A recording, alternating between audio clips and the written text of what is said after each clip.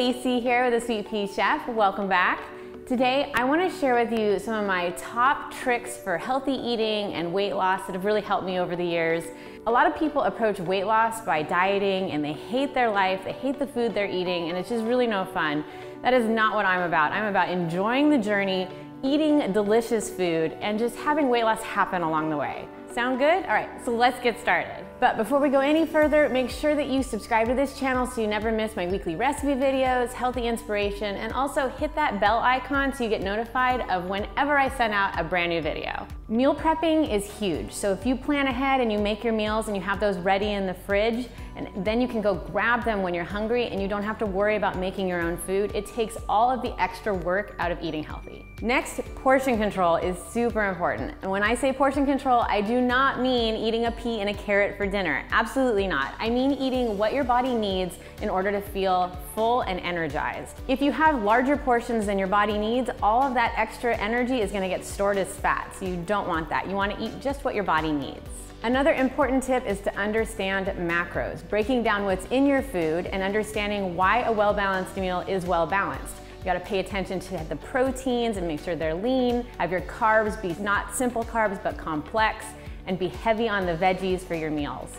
If you need help portioning out your meals, a kitchen scale is a super helpful tool to have in the kitchen. They're not expensive and they'll help you understand how many ounces of meat you're having and all sorts of other measurements so that you can stay on track with your macros. A great way to take control of your own food is to start cooking your own meals. That means really taking charge of the ingredients you're using, the portion sizes you're making, and really just getting to understand what ingredients you enjoy and what's healthy and what's not healthy. Learn how to start identifying sugar in all the foods you're eating. If you have added sugar in there, it's gonna spike your blood sugar levels, it's gonna hurt your body, and it's just gonna leave you craving more and more sugar, which is gonna make weight loss very difficult. Definitely, you wanna be drinking water. Water is so helpful when you're trying to lose weight. It keeps you hydrated, and so you wanna make sure you're giving your body what it needs. Typically, you wanna look for about half of your weight in ounces each day for water. For example, I weigh 140 pounds. I should be looking to have about 70 ounces of water every day to maintain a healthy lifestyle. A great way to portion out your meals is to use meal prep containers. So I highly recommend investing in a good set of meal prep containers that you can take with you, you can reheat in the microwave, because they will be invaluable for losing weight. If you're out at a restaurant and you can't go portion out your meal and you can't go measure how many macros you have, you can always not eat everything on your plate. You can just put some to the side, you can take it home in a doggy bag. Portions at restaurants are so much bigger than they need to be, so you do not have to eat it all. Pay extra special attention to nutrition labels. These are basically telling you everything you're putting into your body.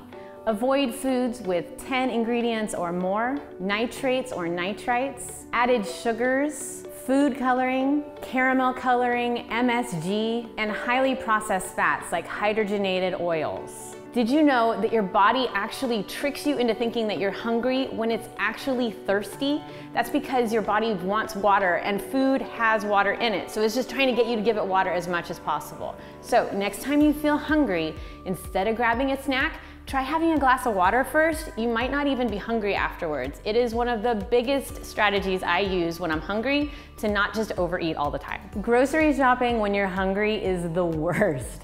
So avoid doing that at all costs. If you need, have a high protein snack before you go grocery shopping. Otherwise, you'll be craving and buying and probably eating all of the carby snacks in sight. Remember to forgive yourself if you make a mistake along the way.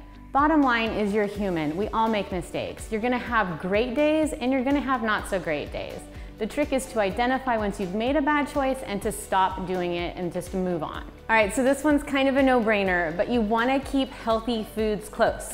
If you have healthy foods close, you're gonna eat them. And this is why people choose convenience foods like Snickers and things like that at the store, because they need something close to them and that's the closest thing and they're hungry. Pack grab-and-go bags with pre-portioned amounts of healthy snacks so that you have them when you are hungry. Things like nuts and fruits and things that are easy to grab, easy to eat, and you have them next to you. If you struggle with lunches and you need a healthy lunch, but you're not quite sure what to do because you work a 9 to 5 and you don't have a lot of time, prep mason jar salads or easy wraps so that you can have them with you. They don't require reheating and they're really easy to just grab and go.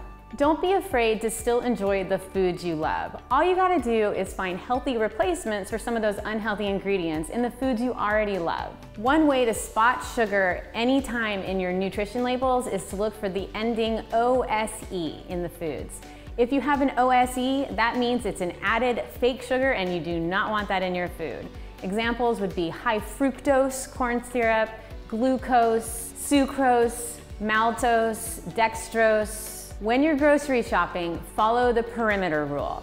That means you're gonna go around the edges of the supermarket where things like produce and dairy and meats are, and you're gonna avoid all of that prepackaged stuff in the center like cookies and all sorts of unhealthy sweetened stuff. Make a grocery list before you go grocery shopping and stick to it so that you get all the things you need and you avoid all that prepackaged stuff that you don't. Using an app or keeping a food diary will be super helpful for you at first to get an understanding and a baseline for what types of foods you're eating and what makes them up. So if you're not sure where you are and you're trying to figure out why you're not losing weight, try using an app to keep track of everything. So losing weight isn't just about your food and your diet, it's also about how you sleep and does your body get rest. So definitely you want to make sure you're getting a good amount of sleep each night. Have you ever noticed that if you wake up and you haven't slept very well, you're craving carbs and sugary treats all day? That's because your body is really trying to get you to give it energy by just giving it sugar no matter what it is. So definitely work on getting enough sleep each night. If all else fails and you don't have a lot of time, make use of a blender. Blending a smoothie or a protein smoothie is so helpful because you get a quick meal, you can add in healthy veggies and fruits, and you get your protein as well. You can also plan ahead when you're eating out at restaurants. You can look at the menu ahead of time and make sure that you know what you're gonna order. That will leave you having a good choice rather than leaving yourself up to being rushed and super hungry. Try to keep in mind that this is a clean eating and a healthy lifestyle journey. Weight loss is gonna happen along the way, but what you wanna do is you wanna focus on taking care of your body, being nutritious, and just enjoying the journey. If you hate drinking water and you're trying to find ways to add more water into your daily lifestyle, try having a glass of water before any other drink, before you have your coffee in the morning, before you have anything else. Or you could also add in some lemon slices or some fresh fruit to make it taste better while you're getting used to it.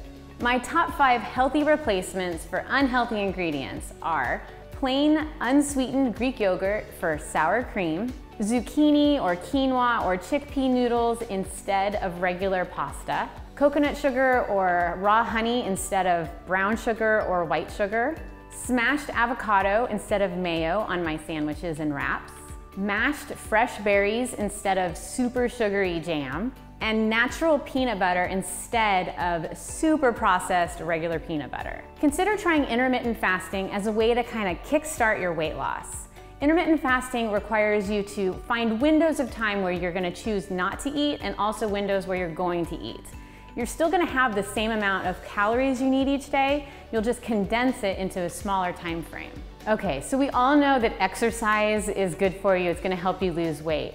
One thing that I do with my exercise, which is strength training, which is awesome for weight loss, is I do it while I'm fasting. So in the mornings when I haven't eaten anything, I have my workout and then I have my post-workout shakes after that. And that really burns a lot of calories and uses up a lot of stored fat. All right, food is amazing. Donuts are awesome. Pizza, spaghetti, all of that is amazing. Don't withhold that from your life if you love it. Something I get asked a lot is, do I ever have sugar? Do I ever eat bad? And the answer is absolutely. I actually schedule it into my calendar. I have cheat meals so that I can enjoy a meal that doesn't follow any of my normal healthy eating rules because I like that type of food. If I want fried chicken, I'll have that once a week. If I want pizza, I'll have that the next week. I make sure to have that so that I don't crave it all the time. Then when I'm done, I move on and I go back to my healthy lifestyle. It's all part of the journey and it's all part of something that makes me happy as a healthy person. All right, so I hope that you're now armed with all sorts of healthy tips and tricks for your weight loss, for your healthy eating journey, and that you cannot wait to get started. Make sure to give this video a thumbs up if you enjoyed it, and if you have any more weight loss tips you want to share below, go ahead and add that in the comments as well. If you're looking to get meal prep in right away, check out my meal prep for weight loss video, which has 7 days of super delicious healthy eating meal prep recipes. Thanks so much, I'll see you next time, bye-bye.